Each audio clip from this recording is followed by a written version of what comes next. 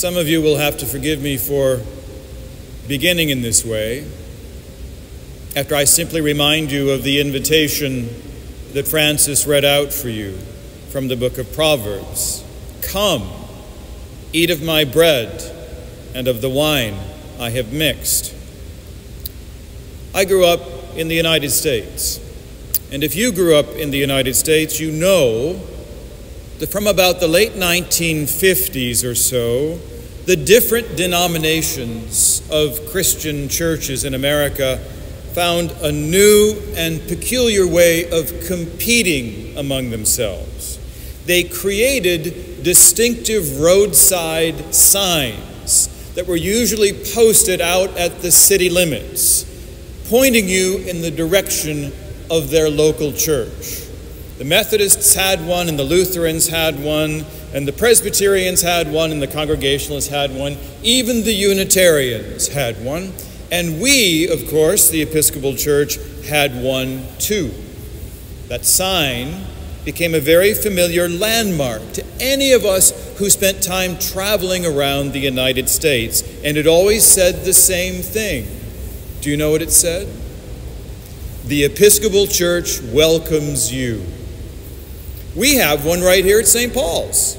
It's right out on the street by the gate of the Via Nazionale. It made me smile when I saw it because it reminded me of growing up where I did.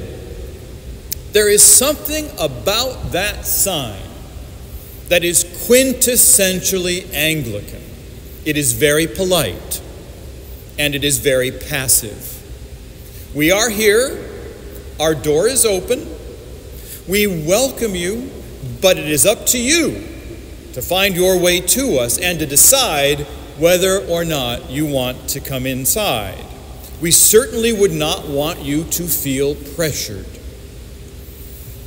About 20 years ago or so, some of my colleagues in the Diocese of Massachusetts, where I was raised up in ministry, decided that our sign was too passive. They thought we ought to be more energetic in telling people that we really meant it when we said we wanted them to come and be with us. And so they started a new campaign that changed the old phrase by one word. Can you guess what it said? The Episcopal Church invites you. They had bumper stickers printed up and hats and t-shirts and all of the goofy things that you would expect to go with a new sort of enthusiastic campaign. It was a small change, but a very different state of mind. If I tell you that you are welcome in my house, you have to decide for yourself whether to open the door and come in.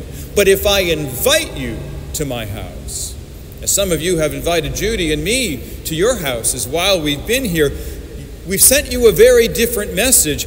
We are not indifferent on the question of whether or not you come. We've taken the risk of sharing our hope with you that you will come inside and be with us. Well, there are two invitations set before you today. They are not passive messages. They are messages sent to you with the expectation that you will respond.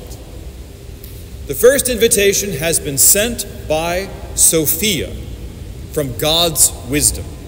Sophia has invited us to join her for a meal. Her invitation tells us about all the trouble she has gone to prepare for us. The best food has been prepared. The best wine has been made ready. The table has been set. All that is missing is you.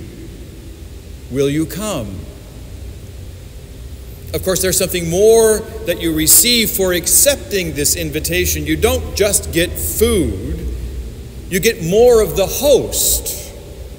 Wisdom is inviting you to take some of wisdom, to benefit from the deeper, the wider, the limitless knowledge of God.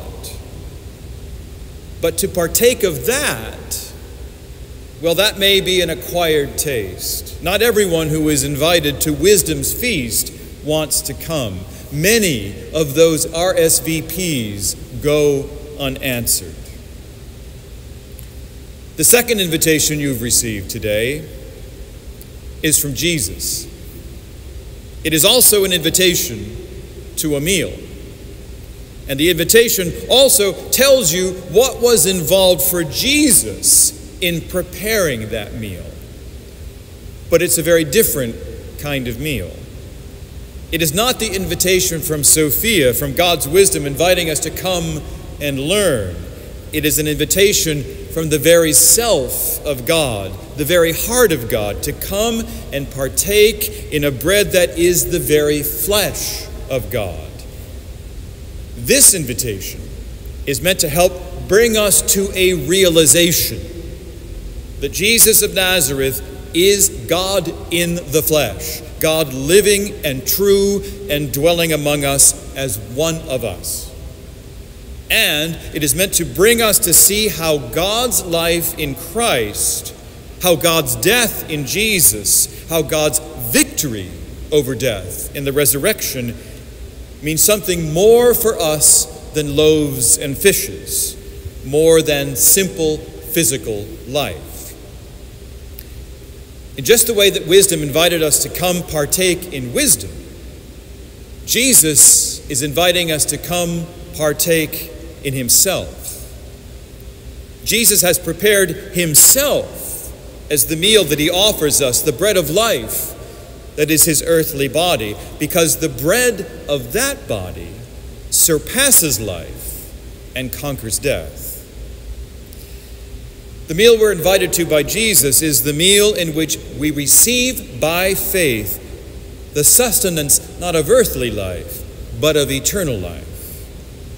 And just like you, when you invite someone to your house, Jesus sets this invitation before you, hoping that you will respond.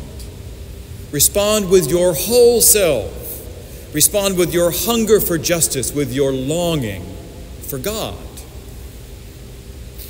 And Jesus hopes that once we have been fed and sustained, once we have responded to his invitation and been nourished by that bread, we'll share that invitation with anyone else who is starving for hope, starving for life, starving for the sacred in this world.